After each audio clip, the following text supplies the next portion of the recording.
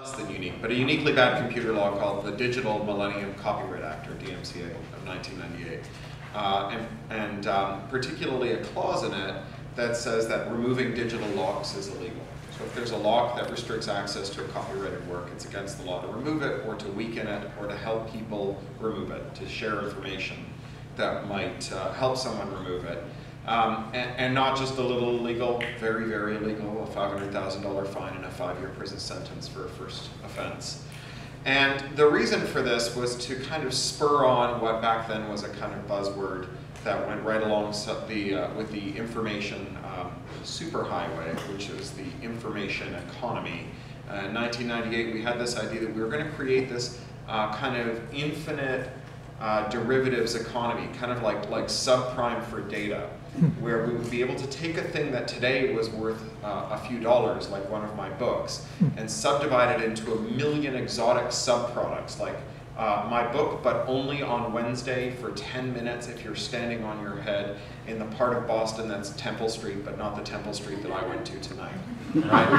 And that would be a thing, that would be a contract, and you could buy and sell it, and it would be different from all the other ones. So you would have movies that you could watch but not save, you had movies that you could save but not watch when you traveled, and we would find the offer that suited every person, and we would subdivide information infinitely. What this amounted to was a way of charging you for stuff that you used to get for free, right? If you had a movie that you could watch anywhere, now you would get a movie that you could watch some of the time, and if you wanted to watch it again, you'd have to pay again. And that actually bore fruit. We live in that world today. So if you happen to have a computer with an optical drive, and you stick a CD in that optical drive, the manufacturer-supplied software will wake up and say, would you like to rip, mix, and burn the CD so that you can load it onto your phone? That comes from the manufacturer, and it's possible because there's no digital lock, so there's no reason to break a digital lock. And that activity is legal. Moving your media from one device you own to another is perfectly legal. If you put a DVD in your computer, the only thing you can do with it is the same thing you could do with it in 1996 when DVDs were invented, which is watch it. Right? It's another amazing situation that is obtained, that in 19 years, not one new feature has been added to your DVD. Now there is a way to watch your DVD on your phone. You buy it from an online store. You buy a thing you already own again. So that's the information economy as it's come to be known since the passage of the DMCA in 1998. And there's lots of reasons to worry that it's a rip-off. Now, as an artist, I might support this in my own kind of venal self-interest if indeed it could actually make people buy things that, twice instead of just once, continue to pay me for things that they wouldn't have had to pay me for before. But as a technical matter, these digital logs don't actually work very well. Pirates don't have a problem circumventing them.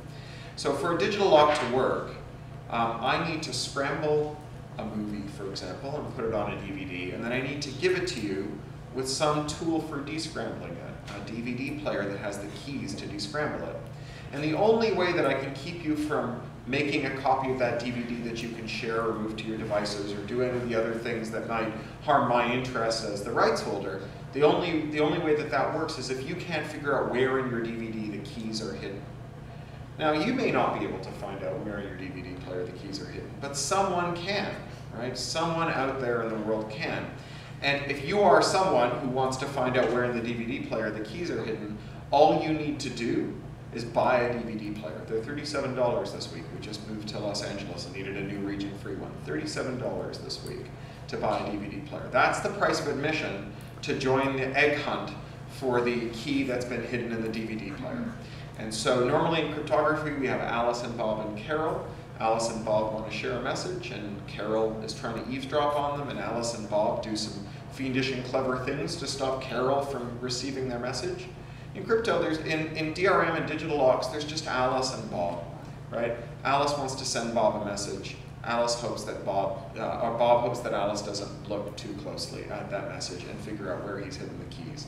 Hiding the keys in tools that you give to your adversaries doesn't work for the same reason that hiding the safe in the bank robber's living room doesn't work. It doesn't matter how good the safe is, because the bank robber can bring in any equipment that she wants to try and open it.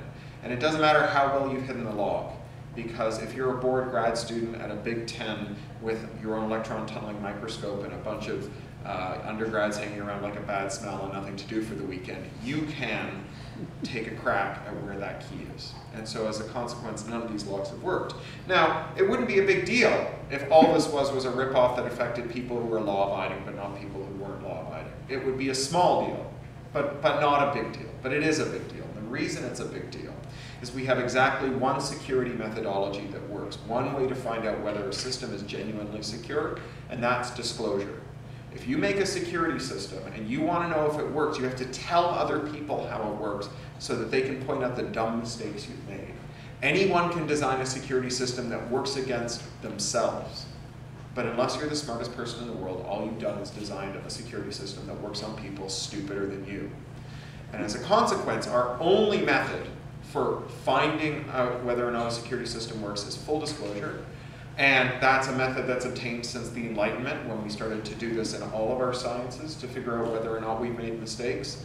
And the DMCA and Section 1201, the anti-circumvention section, criminalizes revealing security flaws in these devices that have digital locks on them. Now again, if all this was about was entertainment, it wouldn't be a big deal. But a funny thing happened on the way to the 21st century. Your entertainment devices became much more than entertainment devices. You have a distraction rectangle in your pocket that lets you throw pigs at birds. But it doesn't just let you throw pigs at birds. That distraction rectangle has a camera and a microphone, and it knows everything you've ever said in its presence, potentially.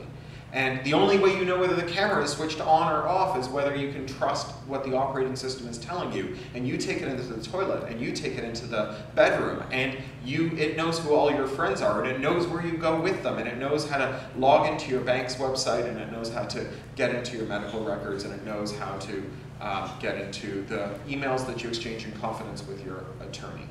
So we have compromised the security of these devices that have become genuinely ubiquitous, that are not only in our pockets these days, but even in our bodies. Every 3 years, the Copyright Office hears from researchers who would like an exemption to this rule. And this year they heard from researchers who work on insulin pumps and artificial limbs and other forms of medical implant. You have potentially computers in your body that have security vulnerabilities that you're not allowed to know about, because the manufacturer has put a digital lock on it so that they can make sure that they're the only ones who can supply your doctor with the software to read the telemetry off of it. And Rapid7 is a security research outfit, and their chief security officer, who filed in this docket, is a type 1 diabetic. And he will not get an insulin implant, which will add years to your life, because human beings are terrible lab technicians and we're not good at sticking ourselves and measuring and giving ourselves our insulin. He will not get an insulin pump. He will take years off his life willingly, because he's audited the code in the insulin pumps that are on the market. They all have wireless interfaces, and he's concluded that they are not fit for human use, because wearing one of these would allow someone to kill you in your boots from 30 feet away. And so rather than take that risk, he's prepared to go on being his own lab tech to make sure that his insulin levels are in balance. And it's not just that we have these computers that are whose security we're not allowed to inspect or report on or discuss in our bodies. We have our bodies inside of them, right? Your building, if you live in a new high-rise, probably has seismic damping in it. Seismic damping is a fancy word for a computer in your building that tries to adjust dynamically to stresses from wind and seismic shifts. If you have a computerized HVAC system, heating and cooling system, that heating and cooling system has the power of life and death over you depending on the season, especially here in the sunny, cold, freezing, boiling Northeast, right? And whether or not that system is secure is a great moment to you. And once again, it's a system that increasingly you're not allowed to inspect, because your smart thermostat is owned by your power company, and your power company wants to be able to turn it down by 1 degree or turn it up by 1 degree depending on the power load on the grid, which is a very noble thing to want to do. And to make sure you don't turn it back up again, they've put a digital log that prohibits you finding out how it works. Not just buildings, of course. You may have seen that Chrysler recalled 1.4 million cars that could be remotely controlled over the internet, so that their steering and brakes could be operated by untrusted parties over the internet anywhere in the world and run you off the highway this summer. Ford's locks can be opened by anyone with a $19 device called a roll cage. You, of course, know about Dieselgate, where the most grotesque disaster in automotive history to date is unfolding before us. Volkswagen has digital locks on their cars. It makes it illegal to inspect the software, and thus they were allowed for years to get away with not only poisoning the world, which we all know about, but also poisoning the drivers, right? If you've been warming up your VW diesel in the driveway while your kids were banging their hands against their arms while you scrape the windows in the winter, they've been breathing in dangerous levels of emissions from your car's diesel as well. So this is a disaster, and we need to do something about it, because it's not going to get better, it's going to get worse. Across the bridge at MIT's Media Lab, they have a prosthetics lab run by a guy named Hugh Hare, who does a wonderful presentation. You should see him speak if he's ever speaking locally. He shows you all of the things that they do in the lab, all the different ways they've combined computers in humans' bodies to make their lives better in ways that we could hardly imagine. And then his last slide, spoiler alert, his last slide is him climbing a mountain. And in the slide you see that although he's been walking up and down the stage the whole time, he's had his legs off at the knees, on both knees. He's had radial amputations on both legs at the knee. He says, I'm a mountaineer, I lost my legs to a frostbite accident, and he starts running up and down the stage like a mountain goat, having rolled up his trouser legs to reveal that he's robot from the knee down.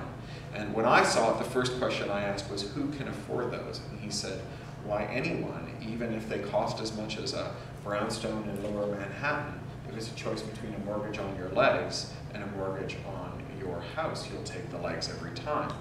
Well, there are a million subprime cars on the road in America. These are cars whose lenders found people who were poor credit risks, issued them loans, and then to make sure that they could securitize those loans and issue bonds based on them, and that the bond value wouldn't fall because people defaulted on them, they installed networked ignition overrides on them. So if you miss a payment, your car starts shouting at you, you're a day late on your payment.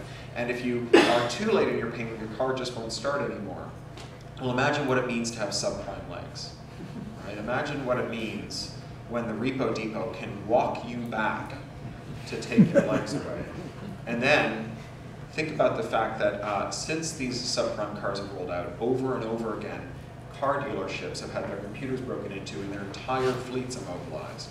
And then ask yourself what it means to live in a future in which you have computers in your body that you are legally enjoined from understanding, that you don't own, that have the power of life and death over you, and that are designed to keep secrets from you and to operate in a way that's adverse to your interests. So that's the subject I'm interested in. That's the thing I've gone back to the Electronic Frontier Foundation to work on, and that's what I hope we'll talk about tonight. Thank you. What an honor it is to be here, and a humbling one as a member of the law faculty, because Cory Doctorow's work, in particular his advocacy in the areas of copyright and cyber law policy, has often engaged in trenchant critique of the law that is deeply needed and absolutely necessary to our efforts to meet the challenges and opportunities of a world increasingly connected by the Internet of Things. For instance, I think there is an imperative posed by what Cory has in the past called the coming war and civil war over general purpose computing, in which the rights of owners and users of computers come into conflict as we find ourselves relying more and more often on computers which we may not personally own, but which nonetheless perform the most personal functions in our lives. The computers we put our bodies in, cars, our homes, the computers we put in our bodies, hearing aids, prosthetics, medical devices. And that imperative is that we look to all of the tools that the law has to offer to balance the rights of users, owners, and society as a whole, and not merely to direct regulation. As I think the harms of direct regulation, particularly where it relies on digital rights management, have been made clear by Cory's advocacy. So what am I talking about? What kinds of tools have I been inspired to think about? Well, we might look to the law to require industries to improve transparency for consumers rather than restricting information when they are making decisions in the marketplace that affect their privacy and cybersecurity. Cory mentioned the hacking of the Jeep Cherokee this summer. Well, in response to that, Senator Markey has proposed a bill, the Security and Privacy in Your Car Act, that not only calls for the NHTSA and the Federal Trade Commission to develop minimum standards of security, but also requires transparency and consumer choice in opting out of data collection and retention. Now, we might wish for a requirement to opt in, which is what the bill requires for uses of such information for marketing and advertising purposes. So that's a start. The bill also requires the labels under which cars are sold to include a cyber dashboard that informs potential buyers or leasers of the car about the levels of cybersecurity to the extent that they exceed the minimums in an easy-to-understand graphic. And we can hope that increased transparency will increase consumer choice in a competitive market. At least, this proposed law's interest in informing the public seems a step in the right direction. When it comes to vindicating consumer or user interests, it may also be time to revisit the enforceability of mandatory arbitration clauses and class action waivers in unnegotiated agreements, such as terms of use and click-through agreements, which limit consumer access to the courts and to class action when corporate providers of products and services breach contracts or cause injury through negligence. And I think access to courts generally is one of the issues that Cory's work has encouraged us to revisit. Now, whatever legal tools that we look to in order to achieve the right balance, the one indispensable tool is a fulsome democracy informed by an understanding of the potential benefits, opportunities, costs, and harms raised not only by the technology, but also by the proposed legal tool. Too often, this kind of discourse is dominated by stakeholders in industry or state security, and under those conditions, the law is not able to find appropriate balance. On this front, Cory's work is crucial, and our future need not be dystopian, where such voices help to drive our anticipation and understanding of the issues posed by our new reality. So I look forward to our discussion.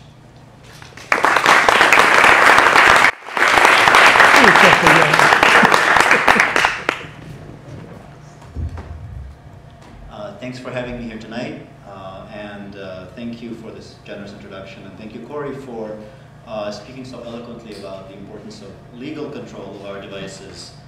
I certainly don't want my devices under anybody else's legal control, but as hard as we will fight for not giving legal control for others, it will be even harder, I think, to make sure that we retain control ourselves. We don't know what our devices do today. And there are technical reasons to believe that we may never know, no matter what legal regime comes.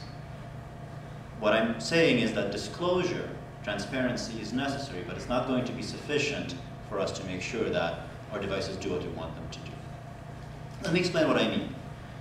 Today, no person can build a functional modern computer, right? We have to trust many people who put our computer together. We've got hardware designers, we've got manufacturers, we've got assembly companies, operating system programmers, compiler writers, application software developers. They're all contributing to the devices you hold in your hands. And at each layer, as we know, it's possible to encode accidentally or deliberately undesirable behavior. For instance, hardware trojans. What's a hardware trojan? A hardware trojan is a hardware that's been deliberately modified to be malicious in certain cases. Hardware trojans are very possible, and in fact, they may be undetectable even if you can inspect every transistor on your chip. There's a result from a couple of years ago by some of our colleagues at UMass Amherst and their collaborators in Europe, Becker, Regazzoni, Parr, and Burleson. They basically showed that a random number generator on your chip, which is what you use to generate cryptographic keys, can be slightly modified in a way that you cannot detect by testing the chip or by looking at the chip well, so that the cryptographic keys your chip generates look good, but are actually not so good and are breakable by those who know how the chip was modified. So maybe we'll decide, all right, we'll just have our own trusted hardware manufacturers. We have to trust them. There's no choice. We'll inspect them. They'll be good guys. They won't be the bad ones. Do our problems go away? Because software code can be examined more easily than the tiny hardware that you need an electron microscope to look at. Unfortunately, what we actually inspect in software is usually source code. That's something that's human readable. Source code is then translated into machine code by programs called compilers. And back in 1983, in his Turing Award speech, Ken Thompson explained how a compiler can be modified to introduce a Trojan into the machine code of a program whose source code looks perfectly fine. Moreover, in a nice application of recursive reasoning, he showed how a Trojan can be introduced into the machine code that compiles the compiler. So even if you examine the compiler, looks fine. You examine the thing that the compiler compiles, that also looks fine. But the thing that compiles the compiler introduces a Trojan that introduces a Trojan, and the ultimate thing that runs on your machine has a Trojan in it, even though you have not been able to detect. So great, so now we have to trust the compiler people also, right? We have to trust the hardware people, we'll only hire the good ones for that. We have to trust the compiler people, we'll make sure those are good. What do we do then?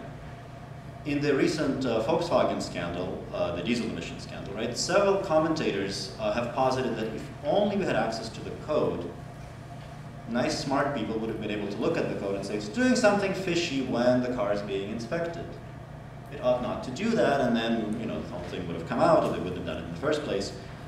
But unfortunately, code can be made unintelligible.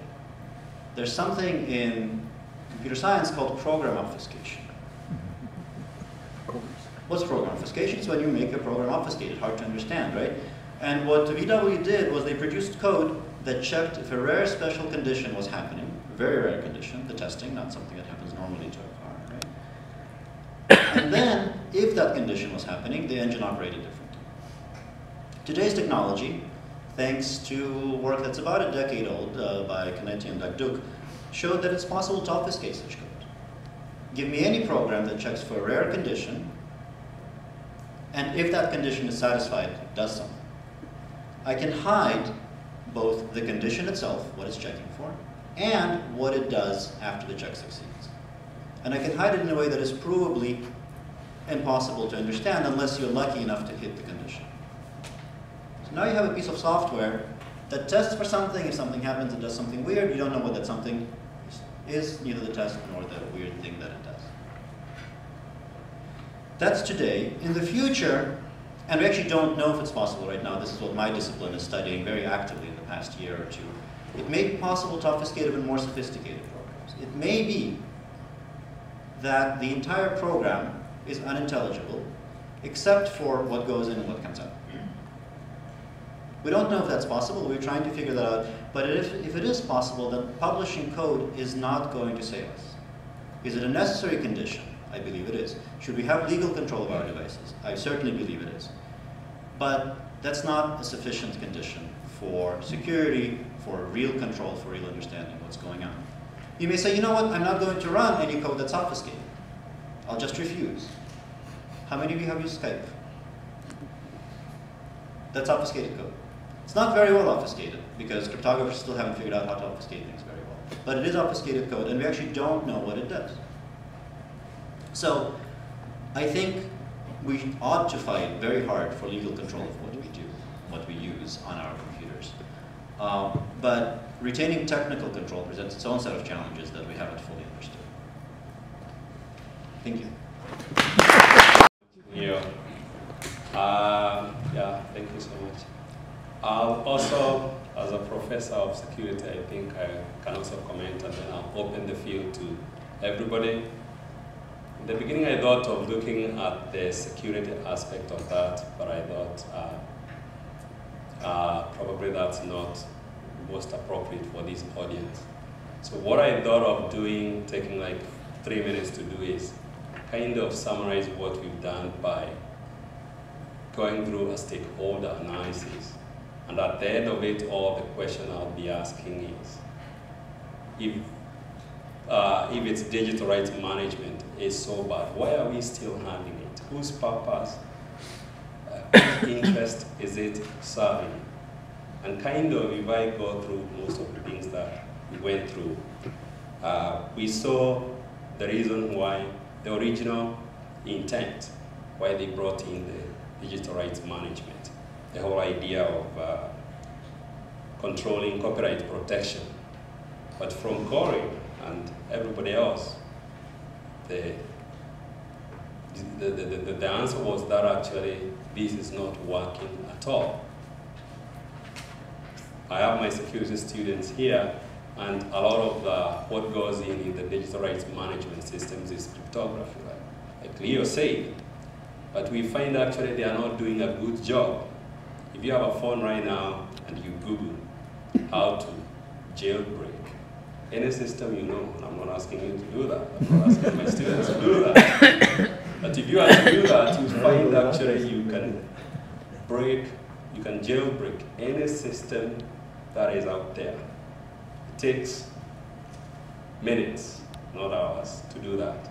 And the code is out there. So, kind of we are saying it actually doesn't work, but it's still there. If you look from the other stakeholders, if you look from a marketing point of view, it actually doesn't work. Because if you think about it, what we end up doing is annoying the mainstream customers. If you think of technology adoption, we talk of the Rogers curve, where you have the early adopters, the innovators, the geeks, and you also have the mainstream. And the mainstream customers is where the money is. So if you think of the digital rights management systems, the people who copy, the people who is targeting, the people who it ends up targeting actually are the mainstream customers. Because the geeks, they know ways, they know they can Google, they understand the code, they can break that. So, and those are the people who don't want to pay a lot of money to copy. So even after having that, it still doesn't help them at all. The mainstream people are people working, family people, people who would not want to commit a crime because of the consequences. So actually, you don't even need that. Most people, they are law-abiding and they will not do it. Yet, when you put the DRM, the digital rights management, it's them that you end up harming. So if you think from a marketing point of view, it's not helping them at all, and actually you end up with annoyed customers. Leo talked about the security aspects. Even Cory talked a bit about that. And we saw it doesn't, even from a security point of view. When we think of protecting systems, when somebody puts a software behind the scene that controls your system, it also means that can also be used as a backdoor by hackers to control, to exploit the system. So even from a security point of view, it doesn't work. From a privacy point of view, again, Rebecca discussed this a bit, we saw it doesn't work. It's the fact that they are monitoring you, it means your privacy. You're not achieving confidentiality or privacy. We're also preventing the gospel from being spread. If you think of marketing, if you think of social media, the way people recommend stuff, send it to your friends, because of the controls that they put, you can't share, you can't send, and Cory, I know, covered these a bit. So, if you think from a legal point of view, even from the government point of view, again, the government is having a lot of pain. The laws they've created, they don't want, people are very angry. If you look at Congress, there's always been a lot of petitions to change that. So, once you look at the different stakeholders, you find even the companies themselves, they are not making, they are leaving some money on the table. There are a lot of customers that they don't reach out in this. So I guess the question as we open the floor, I guess Cory could try to answer this, but also I'll throw the question out there, is whose interest is the digital rights management serving? And who will save us? Since we've discussed and we've seen that it is a big problem. If it was medicine, we know, maybe if it was food, we know FDA would come in. But now, who will save us? So I'll open the floor, maybe Cory will take a chance. Sure. But the term is very loaded. The term property is very loaded, and it's a word to conjure with in the 21st century. We reified property and markets as the way to solve all kinds of problems, including problems we don't have, like markets for parking spaces and markets for restaurant reservations and markets for human organs and so on, which are all proposals that people who believe in markets as the sole tool for allocating resources have advocated using markets in. So I think we need to push against it. I think that the way that I talk about copyright as a way of trying to make sense of it is that copyright is conceived of and has been written of as the rules of the entertainment industry, which I'm a part of. And there is nothing wrong with an industry having rules. Imagine how great it would be if the banking industry had rules, right? And those rules might be good or bad. But even bad rules, if they were kept within the entertainment industry, would not be so bad, right? If the rules about who owned what and what was conscionable and not in a contract and how long things lasted and whatever only applied to people in the industry, that would be fine. For most of copyright's history, that's been what it was. And technically speaking, you weren't allowed to copy books, but that's like me saying technically you're not allowed to, levitate, right? The fact that it's a law is not why you're not doing it, right? The reason that you didn't copy books before electronic books wasn't that you didn't want to or that you were worried about the law or that the law was just. It was that you needed a printing press, right?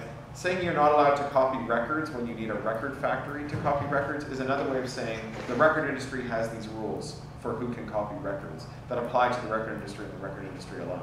So imagine that we had finance rules that said if you lend money and that amount of money is over $10 million, that is a financial transaction that has to be registered with the financial regulator, and there have to be careful records kept on both sides, you and the counterparty. And then we had Weimar-style hyperinflation, and a beer cost $10 million. Buying a beer for your friend doesn't make you a bank, right? We had this idea that making a copy was a good proxy for whether you were in the entertainment industry. And what we did after hyperinflation and copying, because you all copy 1 million times before breakfast, is we said rather than rejigging what we used to test whether you were in the entertainment industry, we would just apply entertainment law to everything we do with the internet, which these days is everything. And so we've arrived at this weird position where the rules that govern how Universal and Warner license Harry Potter back and forth for Harry Potter theme parks and Harry Potter movies are also binding on 12-year-old Harry Potter fans in their parents' basements in Worcester who are making Harry Potter fan websites. And not only is that 12-year-old never going to understand this very arcane body of law, but even if she did, and then sought to take a license from Warner, nobody at Warner would answer her phone calls. And if we made the system simple enough and streamlined enough for 12-year-olds to use reliably, Warner and Universal could never use it. It wouldn't be technical enough. So I think that if we want to come up with ways to talk to people who care about the pseudo-property rights of creative people, about where these rules how these rules should be drawn, I think asking them, how do you make a set of rules that can be simultaneously complex, technical, and sufficient for industry, and simple and streamlined enough for children? And when they come to this answer that there isn't any way, then I think that's your moment to say, well, then let's just let the industry have its own rules. They can argue, here are some ideas about what would be good rules and bad rules, but let's start with the idea that their rules don't spill over into our lives.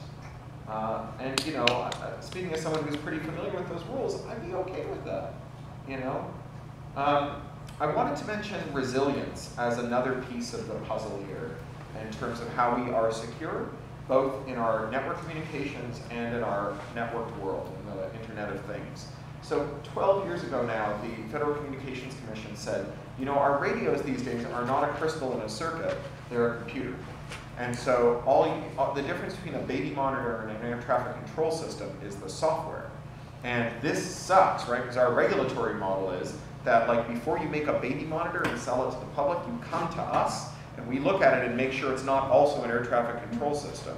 And then we let you sell it. But if you can install any software you want on your baby monitor and it becomes an air traffic control system, the potential for mischief is limitless. And they propose that anything that could be a radio, which is every computer, which these days is every object, would have to be approved by the FCC and would only run software that was approved by the FCC. This is like this is a big job that they bid off for themselves. And I asked, what do you think of this? And a lot of people said that's a bad idea. And I asked a lot of people what they thought and how they thought we should solve it, because it's a huge problem, right? Like if you ever want to be on a plane that lands successfully or have your ambulance successfully dispatched to your house when you're in cardiac arrest, you need this problem to be solved. And so I asked a lot of people how to solve it. And Bunny Wang, who's I mentioned before at MIT, he said, well, we already live in a world where radios misbehave all the time. What software-defined radios give us is the ability to figure out what's going on in our radio environment in real time and cooperate with other radios to find the radios that are going wrong. So radios go wrong because like you set your radio down too hard and dislodge some of the shielding, and now it's also a spark gap generator. Or your old noisy vacuum cleaner is also emitting tons of RF that's clobbering your Wi-Fi, or because you have a device that's a jammer, right? And there are all these different cases where this happens, accidentally, on purpose, through wear and tear. What if every radio device we had was always checking to see if anything was doing something weird or clobbering signals, and logging it and narking it out and saying, something bad is happening over there. I don't know what it is, right? And when a quorum of radios called the radio cops, or called a drone, or called the environment, which itself was smart, and said, figure out what's going on over there because it's hurting all of us, then something would happen. That's a very resilient solution. And you know, emissions are much the same. Your Volkswagen, as I mentioned, wasn't just poisoning the world, it was poisoning you. We want cars that can sense their emissions, their own emissions, and the emissions of cars around them in real time continuously, and network with other cars to talk about what's happening to the air. And when that happens, then it doesn't matter if you accidentally put badware in your VW, or whether the supervised machine learning algorithm optimized into a state in which it said, if I hide from regulators, I get better mileage, because you've made a self-modifying program that has just come to this conclusion on its own, which is also a possibility.